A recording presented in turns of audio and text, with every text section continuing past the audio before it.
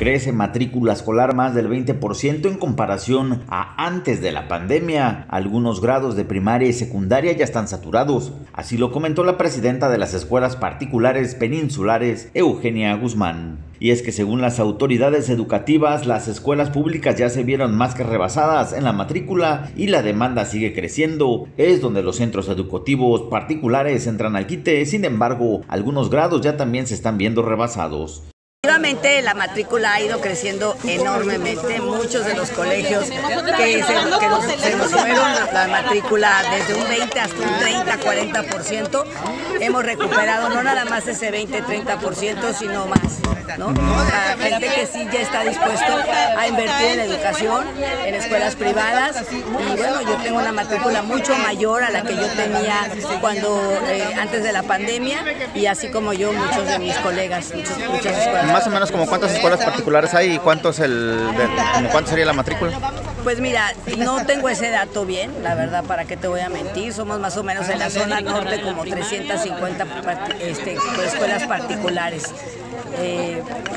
Por ahí desde preescolar hasta preparatorias, pero matrícula en específico no lo sé. ¿Y en qué niveles donde más ha crecido la matrícula?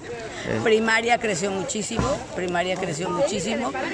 preescolar todavía no, preescolares todavía los papás deciden tener a los niños por la economía, o en escuelas públicas o en casa, o en guarderías, pero primaria y secundaria son las áreas donde más crecimiento hay. A lo anterior añadió que para diciembre se espera todavía que crezca más la matrícula, pues es cuando llegan sobre todo extranjeros a laborar y buscan escuelas para sus hijos. Todavía hay abasto, hay áreas que ya no hay, o sea, grados que ya no hay abasto, porque te digo, sí crecimos de una manera muy importante, pero sí yo creo que las escuelas particulares venimos a aportar a la sociedad y a apoyar al gobierno, ¿no? Porque las escuelas públicas no se dan abasto, hay muchos niños, qué maravilla, pero sí hay muchos niños. Y en Playa del Carmen, precisamente por la dinámica de migración, es un poco más complicado ese tema de las escuelas. Así es el tema de la escuela, y viene la gente a trabajar, hay mucho campo laboral, entonces eso pues vienen y necesitan una escuela, necesitan una estabilidad, ¿no?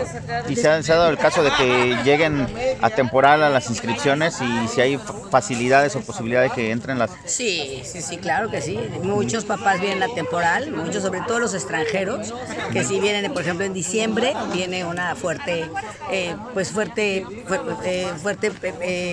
afluencia de extranjeros a vivir aquí en la zona. Y nosotros, bueno, hacemos todo el esfuerzo, la SEP nos ayuda, la Secretaría de Educación Pública te ayuda en los grados de preescolar y primaria y secundaria, ya la preparatoria dependiendo cuándo, pero sí te ayuda y te apoyan, y nosotros a la vez apoyamos a nuestros.